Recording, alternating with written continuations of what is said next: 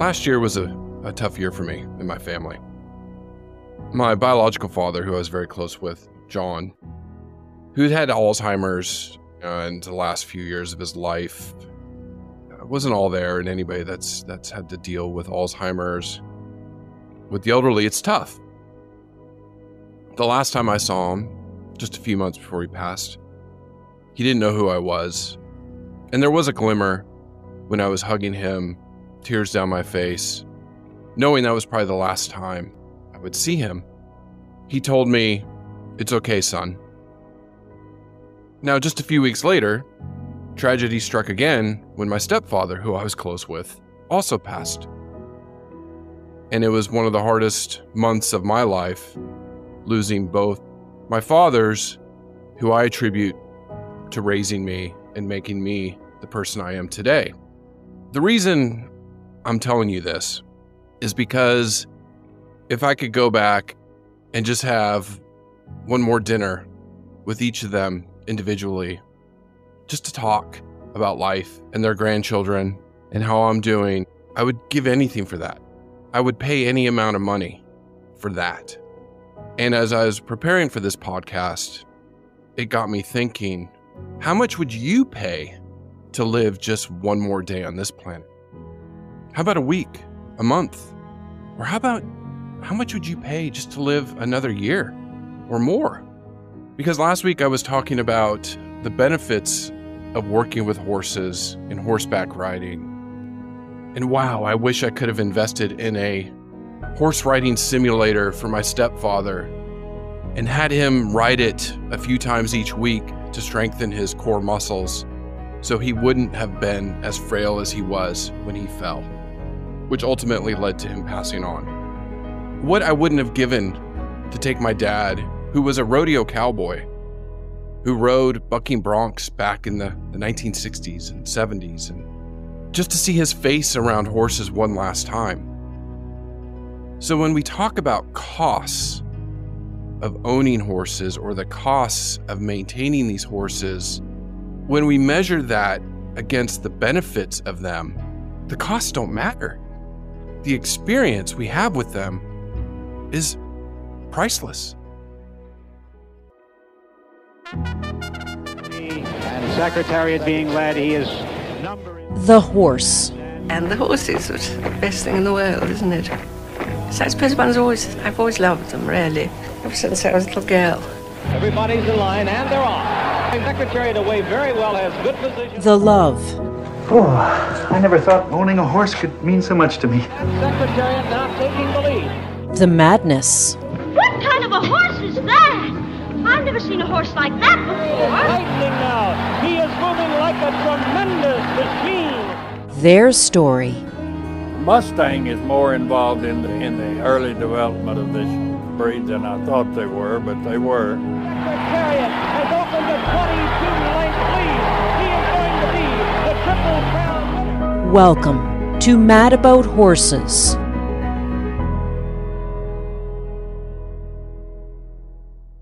Hello, I'm Dr. Chris Mortensen. I've been an equine educator, scientist, enthusiast for over 20 years. And in this episode of Mad About Horses, we're going to talk about the costs of owning horses, like what goes into purchasing and taking care of these animals. And just to get to the very end, on average, according to data in the United States, horse owners can spend as little as $2,000 a year, upwards of $4,000 per year on average. So in that range. And that's if they have their own facility.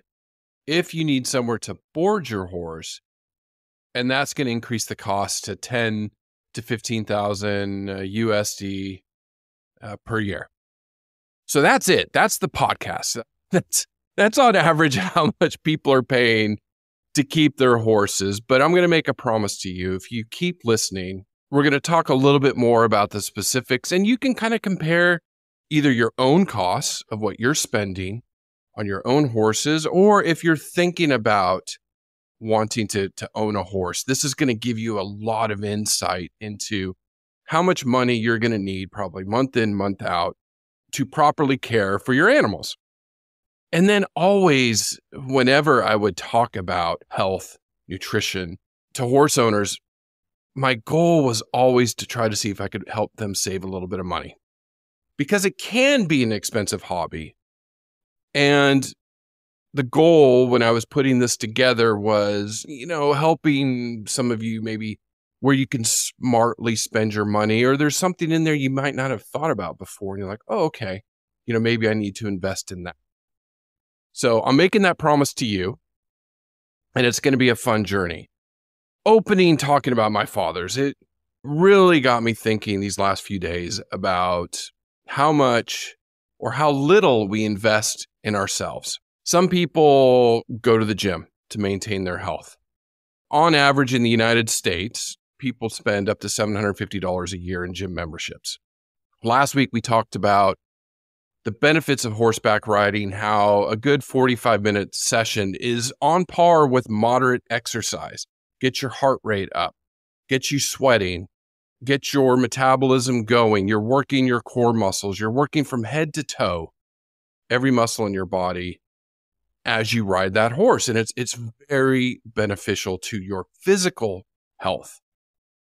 Then I thought about mental health, which is priceless for many of us. Life is difficult in this day and age of what we're calling the information age. We are just bombarded and we're on the go, and life can be stressful. Even though we have all these creature comforts and our diets are better than ever and our automobiles are safer and all of that stuff, it's still a lot of stress. And so just in the United States last year, over $280 billion were spent on mental health. And again, when we talk about the benefits of being around horses, of being in the outdoors, of exercising, of adding this activity to your life, we spend a lot of money on other things, even like say getting a massage once a month or doing these things to help us. So when we put the costs of horse ownership in perspective, we're like, wow, okay, it's actually probably more economical to own a horse than spending money in all these different areas. Now, the other aspect I wanted to cover before we jump into is our pets. I have two wonderful dogs. Whether you have cats, dogs, guinea pigs, anything, those pets have a cost. You have to pay to not only feed them, but their veterinary care, the treats you may buy them, if you do puppy classes or training, grooming, that's expensive. Pet insurance, which we're going to talk about today, and then other miscellaneous expenses. And so on average, again, using data from the United States, because that's where we get our best data, dog owners are spending over $2,000 per year on their animals, easily. And I look at my own pets and I'm like, yeah, that's easily we spend that. Just doggy daycare can be expensive that we utilize sometimes just to get them out so they're exercising and playing. So it's easy when we get sticker shock with horses and people are like, oh, that's a very expensive activity. But for those of you that do own horses, you do make some sacrifices depending on your budgets, but it's not as expensive as people make it out to be. Owning horses isn't just for the rich and wealthy. According to the American Horse Council, the majority, over 50% of horse owners' household income is less than $75,000 USD per year. Only 9% make over $150,000 USD per year, total household income that own horses. So horse ownership is for everybody. And despite budgets, yes, there is a cost to owning them. They're not free to own. And that's what we're going to talk about. So we're going to talk about some of the one-time costs. So like, well, how much does it cost to buy a horse? And then our day-to-day costs, and then a little bit of some miscellaneous expenses that come out of there. And it's just like owning any animal. Sometimes you spend money on things you didn't anticipate, buying treats or different things for them. Now, if I asked you, who do you think was the most expensive horse? Or how much do you think somebody would pay for one of the top horses in the world? You're probably thinking the top horse in the world was probably a racing thoroughbred. And you'd be correct, yes. And I'm going to give you that statistic here in a minute. But it depends on the discipline, because if you're the top, you're going to pay a premium. Now, I thought this was interesting because we just did the podcast on the gentle giants. And like I said, the trillions and trillions of pounds that they've pulled, the carts, the plows, oh, we owe them so much. And it was such a fun episode to listen to. And if you haven't, please go back and listen to that one. They're just fascinating. The gentle giants, the big draft horses. The most expensive draft horse ever sold was a 2-year-old Belgian stallion. And he sold for about $113,000 US. That's a lot of money for a draft horse. When you go into some of the other disciplines, and I'll give you the world record here in a minute on the top horse ever sold, but the most expensive dressage horse, and I know I have mentioned this horse before, Totias, top dressage horse, was sold for 11 million euros. Now, why would someone spend that much money? Not only was he the top dressage horse, but his offspring that he would produce would be valuable, right? That's what you would think. Now, if we go to show jumping, MHS Going Global, she sold for 12 million euros. When you're looking at your top competitors in show jumping and dressage, you're going to pay a premium for them. The world record for the most expensive horse ever sold was $70 million US, Fusaichi Pegasus. Now, none of us are going to spend that much on a horse, probably. So looking at some of the averages, going to break this down for the rest of us that don't have that kind of disposable income. But there is a lot that goes into purchasing a horse. So some things to always consider. I would always suggest, and anybody you talk to, even your veterinarian, would suggest doing a pre-purchase exam. Because you want to make sure it's not only the purchase price of the horse is appropriate, but if there's any sort of lameness issues, injuries, things that you need to be aware of, because that could lead to expensive veterinary bills later down the road. So I would suggest that with any horse you're gonna buy, speak to your veterinarian, get a pre-purchase exam. The cheapest horses are free, or they're ones you can adopt. One of the areas in the United States where you can adopt is a wild horse or a burro. And looked at that, the adoption fee is $125. Some rescues may ask for an adoption fee because they are not cheap to run. They are paying the cost for that day-to-day care of the horse. And so they depend on adoption fees or they depend on donations. So if you're asked to donate or make an adoption fee at a rescue, please help them out. They do some incredible work. I've seen many rescues throughout the United States and other parts of the world where they are doing a lot of good work. But you're going to pay something nominal for that. And you can get really good horses. Mustangs, it's a different type of animal, something that we're going to talk about in the future. I think their story is pretty incredible. Their history and they're iconic. Many people are adopting them, and they make wonderful horses after you get them through a rigorous training program to be able to lose some of that wildness, right? Now, if we just look at some average horse prices, if you're, again, looking at top end, I thought this was interesting just as far as race horses, because I have been to a few yearling sales down in Ocala, Florida. So they are getting premium prices. Now that the top sale is in Keeneland in Kentucky. And just a couple years ago, the average horse price was $132,000 roughly American dollars. These are going to be racing thoroughbreds, so a lot of speculation. Is this going to be a Derby winner, a Triple Crown contender? And that's why they go so high. I mean, 15 of the yearlings sold for $1 million or more. Now let's look away from that and just say, I just want a good riding horse. Just a horse to ride, trail ride in the arena, a horse that I can put under saddle and enjoy. Most are going to be under $10,000 USD. Young horses or project horses that need some training, good bloodlines going around $5,000. And then if you're looking at a top stallion that's broke, meaning that you can ride them, good track record, maybe this is a breeding prospect, you're looking at maybe $100,000. And that's quarter horses. So you're going to see a range. But for a good, solid quarter horse that's well-trained, young, healthy, probably looking around $10,000 or less. But let's say you want to compete. You want to do some show jump, or you want to do some dressage, or some English riding, or eventing.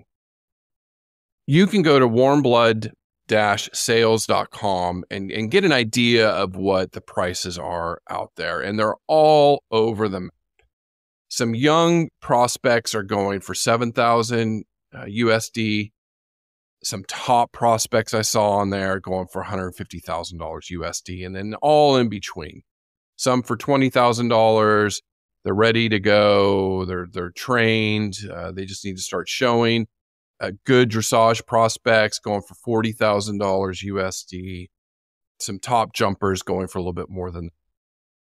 So that's discipline can be a little bit pricier one-time investment that you're going to make at the start with that. But that's, again, if you want to compete maybe at high levels. If you just want to go out and ride for fun or jump for fun or do dressage for fun, again, you can look for one that's not competing at the top levels. You're going to pay a few $1,000s, but you're not going to be paying the $150,000. Think about what a horse needs day to day. Now, out in the wild, they do it themselves. They find their food, they find their water, right? They don't live as long because they're not getting the medical care that we give them, or generally don't. But because we've confined them, what do they need every day? So they need somewhere to live. So that takes some costs with fencing, safe fencing, or if you're going to board them at a barn or with a riding facility. But what does the horse need, right? So they need shelter or somewhere to live. Now, that could be your own property. If you don't have your own property, then you would either pasture board them somewhere, and we'll talk about those costs, or put them in a stable. Okay, so they need that. They need to eat, they need to drink. So that's very critical. That's a very, very important cost. Those are your top two costs right there. Then you need basic medical care, which isn't as expensive as you would think. Then they need hoof care, which is very important. Then you're going to have all these other different type of costs we'll talk about. But those are your basics. Somewhere to live, food and drink, basic medical care, and then hoof care. That's what a horse needs day to day. Where you keep your horses is a big decision, especially if you don't have your own facility. You don't live on a ranch or you don't have acreage where you can put your horse or horses. Boarding costs are going to vary depending on where you live in the world. But I've noticed they're kind of similar. There's not a huge difference. There is differences, but not a lot when you look at different geographical regions. So imagine if you were trying to board a horse in New York City versus, I say College Station, Texas, where I went to Texas A&M, rural Texas, worked at many facilities with my friends, helping horses, feeding horses, working horses. And then looking at Los Angeles, let's go to the West Coast of the United States. So let's stay there geographically. And what do you think people would be paying for full board? Now, when I say full board, because this is going to vary and not going to cover all of this in this podcast, but full board includes stalls, feeding, so hay and grain. Some places will turn them out for you. They provide bedding or not. They have riding arenas that you can use, or they might charge you, depends again where you are. And then you can add things like you can customize your plan. My horse needs this. Can you do this for me? There's like, sure, for an extra $25 a month, we'll put their blankets on and off. Do you want us to clean your stalls? Well, okay, there's a fee for that because we talked about last week. It's a physical activity. So when I looked at New York City and looking at facilities around the area of the big city, I found some nice facilities for about $850 a month. That included all of that as far as feeding your horse, so paying for the feed and the stalls, and you could use their facility. And that seems to be on par for what national averages. Now, some places might charge more if they're just a really nice facility with high-end horses and high-end clientele. Now, if you go to College Station, Texas, just outside Bryan, Texas, I remember it just like I was there yesterday, found a facility, about $700 a month for full board. Again, feeding your horses, turning your horses out. So it's not that much different from outside New York City. Really wasn't. And when they looked at facilities around the Dallas-Fort Worth area, which was a few hours north of College Station, you could get boarding for as cheap as $400 a month, and that's probably pasture boarding, up to $1,200 a month, which is probably a very nice riding facility. But on average, $500 to $800 range is what you're looking for full board. When you look at LA, not much different either. I saw some for $700. I saw some for $1,200. So overall, if you're looking at full board, it's about $700, $800 a month. Now, when you add all of that up, you're looking at close to $10,000 a year to keep a horse. Again, at the beginning of this podcast, how much would you spend for your health and happiness and quality of life? Right? So you put some of that in perspective, but that includes most of what you need on top of some additional costs like vet care, farrier, and other little tiny expenses. If you have a facility or you get free boarding or your facility doesn't pay for feed, when you look at overall costs and say you have to pay for feed, that can be up to 50% of a horse owner's budget per year. And that's based on surveys done in the United States. Nutrition is critical to horse health and happiness. This will be discussed much more detail in future podcasts because it's really where a lot of our research in the last 3-4 decades in equine science has been, is in nutrition. We've gone from, feeding oats or corn to these complex diets, commercial grains, commercial bagged feed, to now we're getting back to some of the roots of just more hay, and maybe they just need some supplements. So something that's always evolving. But when you look at the costs of feed per year for a standard medium-sized 1,200-pound quarter horse, let's say, Dr. Gary Husner had a very good bulletin on horse ownership, obligation, costs, and benefits. And when you're just have them out on pasture, costs run about $400 a year. If you're feeding them hay and a grain concentrate bagged feed, that can go up to $1,200 per year. But again, a lot of these facilities now offer full board, one cost, $700, $800. So you don't really have to worry about paying anything additional unless you're using special feed or supplements. But feed next to boarding or facility costs are the most expensive. That's where horse owners spend the most amount of their money. And in my experience, horse owners, people in the industry are very sophisticated, always trying to stay abreast of recent developments in better feeds for horses, better care, better training techniques. So the budget could change based on that. But again, really where we're getting back to is feeding them really quality forage, and then we do a little bit of supplemental feed or supplemental nutrients that they're missing from their forage.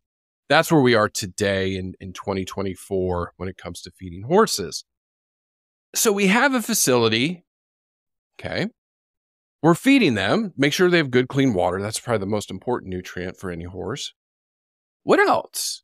I mean, what else do you spend on your horses? What other expenses are there? You know, we have training costs and trailering costs and show costs and all that, but what does that horse need? That's for your enjoyment and the horses too, but what does your horse need? And think about them outside, even in a boarding facility, still exposed to the elements a lot. We all are. We're in this hostile world of pathogens with parasites and flies. And just as we get older, normal wear and tear. We all have to see doctors, right? And that's where our veterinarians come in. So there is veterinary care. I do want to say, if you can find equine insurance in your country or area, look into it. It is something that can save you a lot of costs for emergencies, not in your normal day-to-day care, but in emergencies, because things like colic, which is, bad tummy aches for horses, it's the number one killer for horses under the age of 20. And I know some of you listening have dealt with it. It's not a fun thing to deal with horses.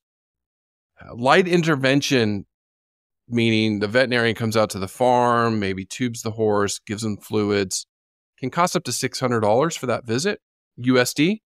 But if they're sent to a vet hospital, there's one just down the road from me, non-surgical, meaning they don't need to do surgery, but they treat the colic, is upwards of $2,000. Surgery can run up to $15,000.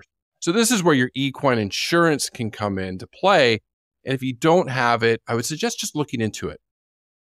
Just to get to the costs, policies, you can see really cheap ones for like $150 per year, but I've seen ones up to $350 per year, maybe more. Just find out what's available in your area, but it's generally considered a good investment for your horse. Now, day-to-day costs, or making sure the horse is healthy throughout the year, your preventative medicine, because you want to do this so you don't get to those expensive vet bills, can run $350, $400 per year. And that's vaccines and deworming and vet checks. Vaccines can be as cheap as $100 up to $240 per year. Again, USD, these are estimates on surveys they've done. Deworming, you can do them yourself, but if you have the veterinarian do it, they're going to want to do a fecal float. We've changed how we deworm horses. Again, a good topic for the future, but now today we actually look at what worms are in the manure as far as the eggs, and then we treat based on that because of parasitic resistance. So our dewormers aren't as effective as they were as yesteryear. So it is something that veterinarians want to do. You do a fecal float, figure out what worms they have, and then treat based on that. But that can run up to $150 per year. Another thing you want to do is get their teeth looked at. Don't look a gift horse in the mouth. That's an old saying. You do want to look at a horse in the mouth every year. That can run up to $200 per year if you're a veterinarian or if you can use an equine dentist. So overall, $550, $350 range per year in vet costs, and we spend that on our dogs. My dogs cost me a few $100s per year to get their vaccines, get their vet checks, and then pet insurance for anything catastrophic that you need to go to an emergency clinic, or they need a surgery. Cannot overstate how important veterinary care is for your horse. We all need to see our doctors every now and then to get checkups, and they do too. The next big cost that is a must is a farrier. Unless you trim your own feet, unless you do it yourself, you can learn to do it. You have to be careful. You have to be trained. It was something I used to teach my students and horse owners. Trimming feet is not easy. For those of you that have horses or worked with horses, picking feet, lifting that foot with your horse, it's heavy. Now imagine under there. You've seen your farriers work. It's a tough job. It is. I remember teaching students in the heat of Texas or the heat of Florida, sweating, going, this is why when you find a good farrier, you spoil them. Bring them drinks, bring them whatever they want. You want to bake them a cake. I don't know. Take care of your farrier. because they will take care of you and your horse. It is a very tough job. They're worth their weight in gold for you and your horse. We trim feet because horses are not getting enough wear and tear on their hooves. Doesn't mean they can't. And when I was doing some exercise studies with my mares, I was getting worried because their feet were getting short. The gravel that we had in there they were running on was wearing down their hooves too quickly. So we had to get them shod, shoed, and talk to our farrier and changing up some of the footing we had in there. But in general, most horses are not going to wear down their feet normally, and you need your farrier there every 6 to 8 weeks to look at them. If you do get shoes, that cost does run a little bit more. So a farrier on average is going to charge upwards of $130 on average for a trim and nailing on 4 keg shoes. Without shoes, you're looking around $40 per time. And so doing that every 6 to 8 weeks, it can run anywhere from $400-ish a year up to $1,200 a year if you're getting shoes. But again, it's a critical part of preventative health care, because if one of the things we say when we talk about the hoof of the horse, no hoof, no horse. If your horse's hooves aren't healthy and sturdy and strong, the horse isn't going to be able to do what you ask of it as far as riding or competing. And then you're not going to be able to enjoy them. So take care of their feet and enjoy the time you spend with them. That covers a lot of the important day-to-day costs. Something miscellaneous you may or may not see is something like bedding. If you do stall your horse and your facility does not provide bedding, it can get pricey. You're looking at using typically wood shavings, very typical of what people use, or chips. It depends on where you are in the world. There's different types of bedding out there, but let's just, most people are familiar with shavings, wood shavings. Looking at average prices today, a 1 bag in the United States of Flake Premium Pine animal shavings, 8 cubic feet, is about $7.50. But 1 bag is not enough for 1 stall. On average, people are using 6 to 8 bags a week. If you use premium like cedar, that could be like $12 a bag. That can go to the high end. So you're looking at low end, $45 per week, high end, $100 per week. So that means shavings alone can run $2,300 to $5,200 per year. Now, very critical for keeping your horse stalled, because you want a clean stall. They produce a ton of waste, not just feces, but urine. So that strong ammonia smell and that pungent odor of horse urine. Horses, respiratory health is just as critical. So they need clean bedding. They need their bedding changed very often, if not daily. So it's a cost, but if your facility already does it for you. So again, when I talk about trying to save you costs or look at good facility, if they provide bedding, that's a cost you don't have to incur. You're not spending that $50 to $100 per week.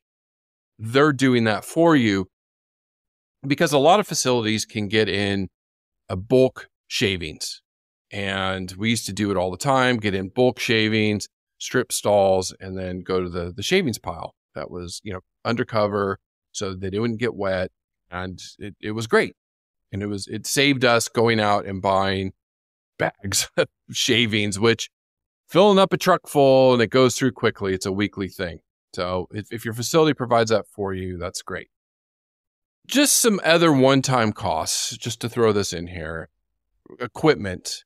So you buy your horse, good riding horse, $5,000 to $10,000, just good solid riding horse. More than $10,000 if you're looking at one that you want to compete in, say, dressage or show jumping or eventing. But let's look at saddles. That's going to be a one-time cost. You're purchasing a piece of equipment. A good used riding saddle, it could be up to $500. If you want a custom fit saddle or something like you want to go out and really compete at barrel racing, good Western saddle can run you up to $10,000, even more if they're like really fancy. So you want to make sure a saddle fits your horse properly, which again is another podcast for another day. But if saddle fit is important to the comfort of your horse. English saddle, very similar pricing. It can run as cheap as $100 for some of the synthetic ones, up to over $10,000 for a really good fitting, classy saddle. And again, the most important takeaway with that is make sure it's fit for purpose, for what you want it to do, and it fits your horse. Then you're looking at, you need halters with ropes, bridles with bits, blankets for your saddles, blankets for your horses if you blanket them, buckets for feeding, hoof picks, brushes, all of that can add up to one-time costs, but it could be as cheap as a few $100s up to thousands of dollars with a good saddle. But those are one-time costs that you need to own a horse. You're going to need some of this stuff. And, as you go, you add things, find things that work for you and your horse. Not going to talk about training costs, but that's something to think about if you want to compete or go out and do events and you want some help. You're not a trainer yourself, but you want to work with a trainer, or just say you want to learn how to horseback ride, or you want to get somebody of your family members involved or your children involved. Group riding lessons in the United States start around $40 per hour. Individual riding lessons can run $100, $200 per hour. If you're working with top trainers, that's a lot more expensive. And then if you want somebody to come in and train your horse, that is a cost.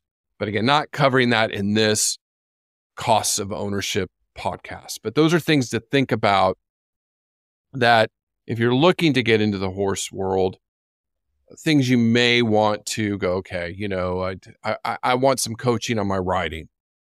And it's a good investment because, all in all, like I started with, $2,000 is the cheap end to own a horse. You're looking more for $5,000 per year. If you want to board them at a facility, in stalls, and want to ride and want to compete, you're looking at $10,000 roughly or more to enjoy your horse. But when you put that in perspective, and like I talked about at the beginning with my fathers, because I just really thought about it, the therapeutic riding, reading those studies on how horse riding simulation or putting them on the back of a horse at a therapeutic riding center for the elderly improve their health. And I really thought about it with Dad. I'm like, gosh, I wish I could have just got Dad out there, my stepfather. Or I really do wish I could just have one more dinner with my biological father and just talk to him about life again. Just, hey, Dad, how you doing? And just, this and that. And how parents can be. Horses can help improve our quality of life. They can improve our health. They can improve our personal relationships with our families and our friends. They're wonderful activities for children and young adults. There's just something about it. There's just something about our connection to horses. So when you look at the costs, again, when you put it in perspective, it doesn't matter, really. These life experiences that they provide you with, and many of you can attest to this, you can't put a price on that. Your happiness, your quality of life, your health, it's priceless.